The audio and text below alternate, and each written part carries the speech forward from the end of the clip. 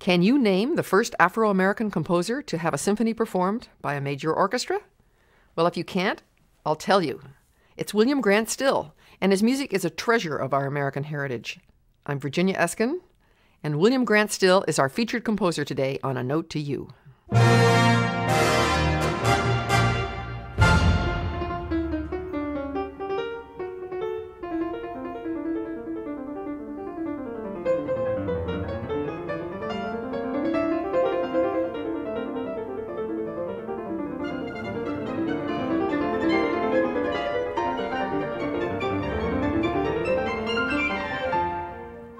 February is Black History Month and provides a wonderful excuse to hear music from a composer we all need to know about. William Grant Still was an amazing amalgam of talent. He could play jazz easily, but he aimed his sights higher. He wanted to be taken seriously as a composer of classical music.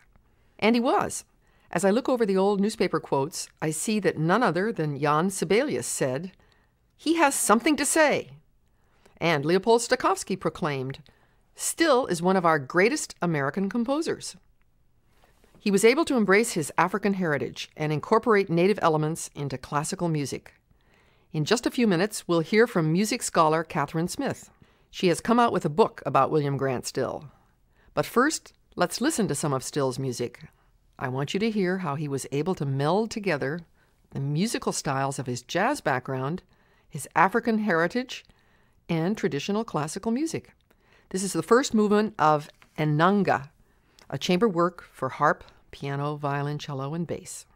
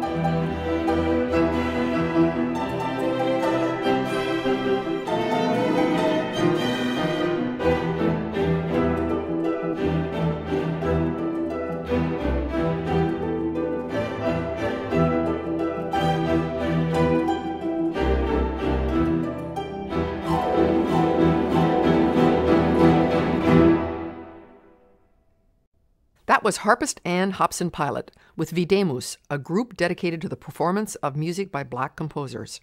They played the first movement of Ennanga by William Grant Still, our featured composer this week on A Note to You. Let's start at the beginning. In Woodville, Mississippi, where William Grant Still was born in 1895.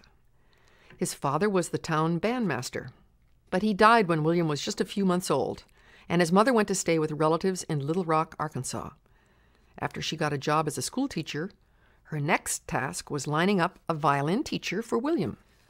When I was talking with Catherine Smith, she's a music scholar at the University of Nevada, she mentioned that Little Rock turned out to be a very good place to grow up at the turn of the century. Why is that, I wondered? Because it had a black high school that had a solid academic program. There weren't a lot of those in the South. What happened to him after high school? Well, he went to Wilberforce College. His mother didn't want him to study music, so he didn't.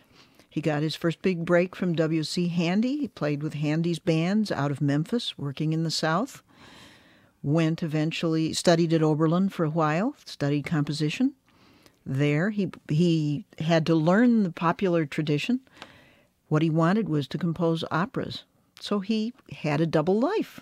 After he worked for W.C. Handy, when he went to New York, he worked for Pace and Handy. He worked for U.B. Blake, played in the Shuffle Along Orchestra. Did his mother live long enough to see him become successful? She did indeed. Not much longer than that, but she lived long enough to know that he had shows that he had arranged that played on Broadway, that he was arranging for early radio, that he had been the recording director for the first all-black record label, Black Swan. Didn't she want him to become a doctor? Yes. I'm glad he became a composer, although I'm sure he would have been a good doctor. The Artie Shaw Orchestra, playing one of the arrangements made for them by William Grant Still. But as Catherine Smith says, Still wasn't content with making arrangements for Artie Shaw, Paul Whiteman, and Sophie Tucker. He had other ambitions as well. He was writing classical music, so-called concert music, in the 1920s. It was getting performed from 1925 on new music concerts while he was arranging Broadway shows at the same time. That's the double life. That's the double life. On a tour with the Broadway musical Shuffle Along, he traveled up to Boston and managed to get some composition lessons with George Chadwick, who was the principal of the New England Conservatory. Chadwick saw the potential of this young black composer, and he arranged for a full scholarship for Still. Obviously, Still was an impressive musician. Through the 20s, he continued his double life, playing with Broadway orchestras, arranging popular music, and writing serious classical music on the side. As a black man working in a genre dominated by whites, he had some challenges to face, according to Catherine Smith. Still was often asked, as a composer of classical music, a so-called concert music, really, it wasn't classical, it was concert music, how does this represent your African-American heritage? Because it wasn't always as polite as that, but that's really the question. And what he wondered was, how do I represent that heritage? Because I want to be an American voice that speaks in my own voice, one among many voices. So there's a whole series of pieces, and they have titles like Darker America, From the Land of Dreams, Levy Land, a whole series of pieces that were played and heard and very well received. The first major piece that Still turned out was the Afro-American Symphony. There are a couple of things to listen for in this: the interjection of blues into a classical composition and the distinct syncopated figures. When he wrote the Afro-American Symphony, one of the things he said was that the blues were maybe had words that were banal, but that the music was the least touched by Caucasian influences. So he wanted to use it in a way that he could make a genuine fusion, where blues would make a symphony much richer, and the symphony would, symphonic style would be expanded. That's Professor Catherine Smith from the University of Nevada, talking about the Afro-American Symphony of William Grant Still. In a couple of minutes, we'll hear the entire work played by the Detroit Symphony Orchestra. Today, on A Note to You, we're highlighting Black History Month and learning some fascinating background about one of our important American composers. I'd like to give you our address now, because I'd like to hear from you. Write me at A Note to You, care of WGBH Radio, 125 Western Avenue, Boston, Massachusetts, 02134. The email address is A Note to You, all one word, at wgbh.org. And if you write, let us know the call letters of your public radio station. A Note to You is made possible by the friends and alumni of Northeastern University.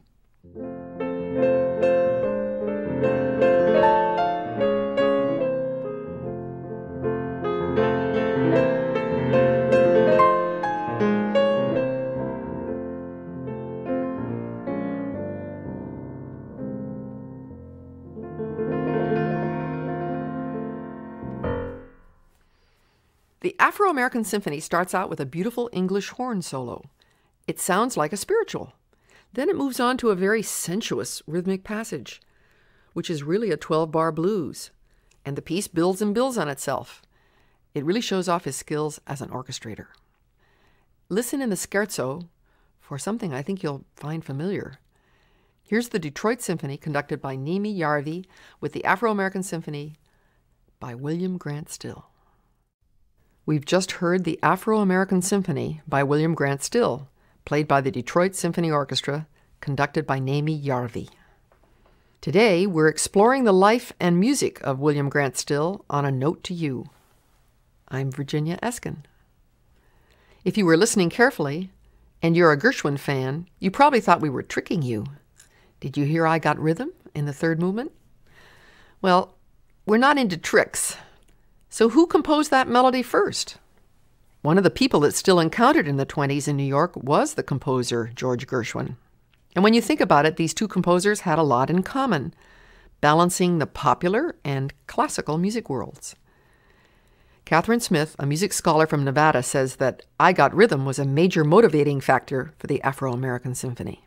In late 1930, Gershwin's show, Girl Crazy, opened in mid-October, and it contained the hit tune I Got Rhythm. Still felt that some years earlier he had contributed the melodic motive of I Got Rhythm. Bum, bum, ba-dum, That's the one. bum, ba-dum. That's the one. Still was out of a job at that point. He had a lot of freelance things. As soon as he was free, 2 weeks after Girl Crazy opened, Still sat down and began to compose the Afro-American Symphony. He'd been thinking about it for a long time. He wrote it in a big hurry. He just sat down like November 1st. It was done maybe by January 2nd, even with the parts copied out. Everything. Boom, boom. That's really fast for writing a symphony. Yes, it is. He both had the time, and so Gershwin using his tune maybe, or adapting it and making it into something different, led him to sit down and write something he'd probably been thinking about for a long time. What Still was able to accomplish in this work was important because he was the first to take folk elements like the blues and jazz and incorporate them into a symphonic structure. This empowered jazz and the blues. Listen to the way he brought blues elements into his music for solo violin. Here's the final movement of his Suite for Violin and Orchestra. Still's longtime friend and collaborator Louis Kaufman plays it in an archival recording with the Standard Hour Symphony Orchestra.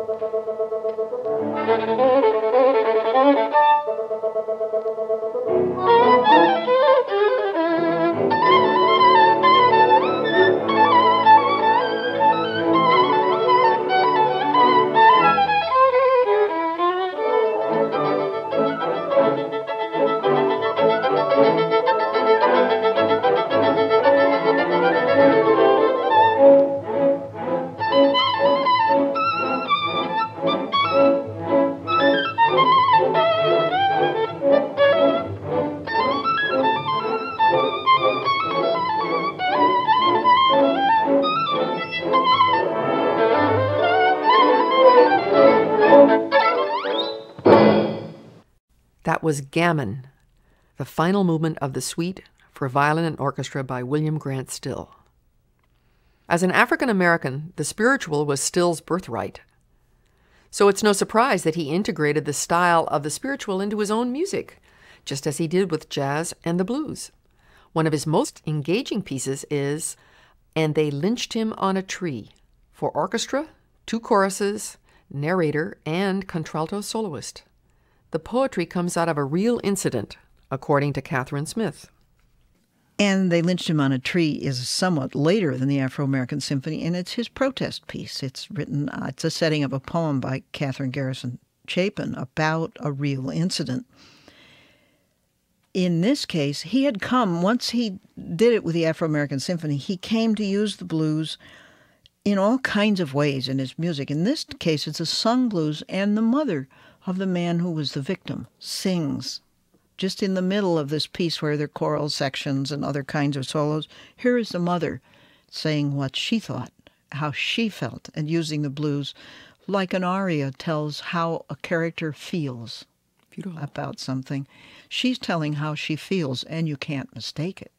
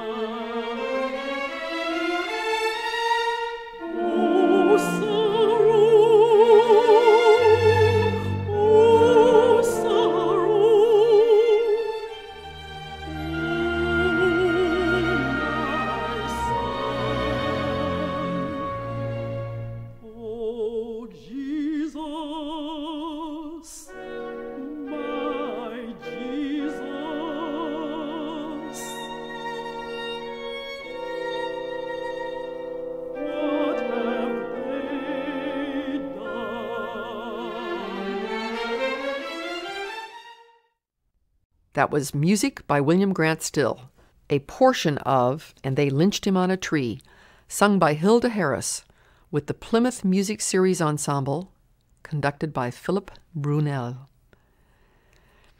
Still had a wonderful way with the human voice, don't you think?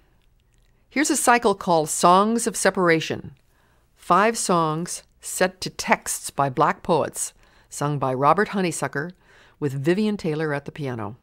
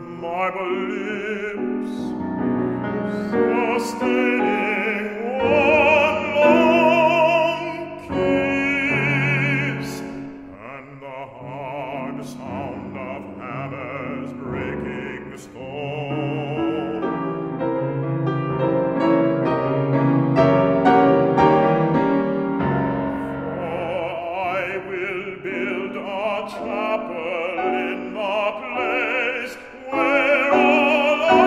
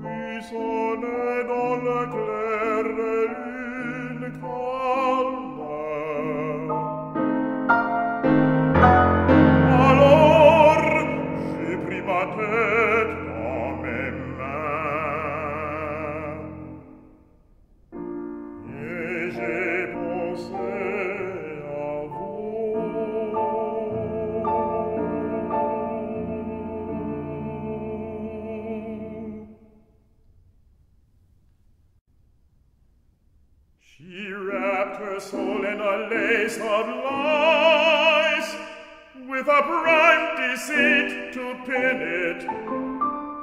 And I thought I was gaining a fearsome prize, so I staked my soul to win it.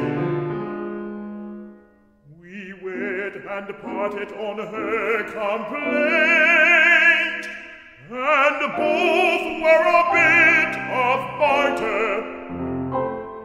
Though I'll confess that I'm no saint, I'll swear that she's no martyr.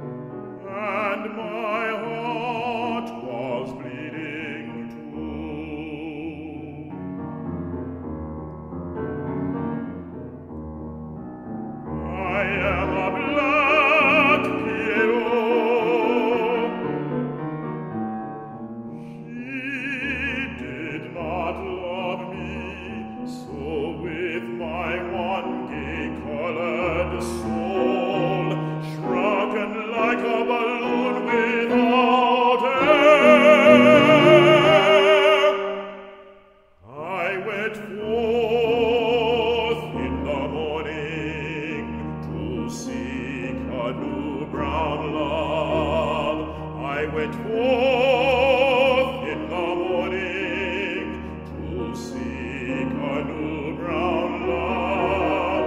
I went forth in the morning. I went forth in the morning. I went forth in the morning to seek a new brown love.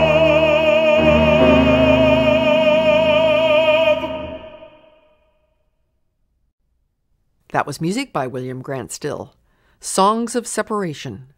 Settings of text by Arna Bontemps, Philippe Thoby-Marcelin, Paul Laurence Dunbar, Countee Cullen, and Langston Hughes.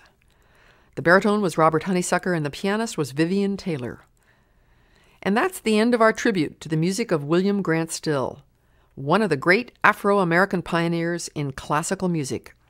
I'm Virginia Eskin. This program is a note to you, and if you'd like to write to me, I'd look forward to reading it.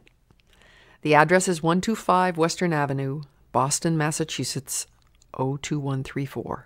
The email is a note to you, all in one word, at WGBH.org.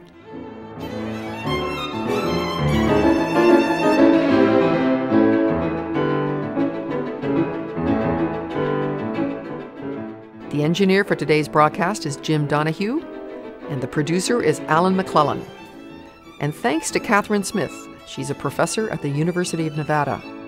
The name of her book is William Grant Still, A Study in Contradictions.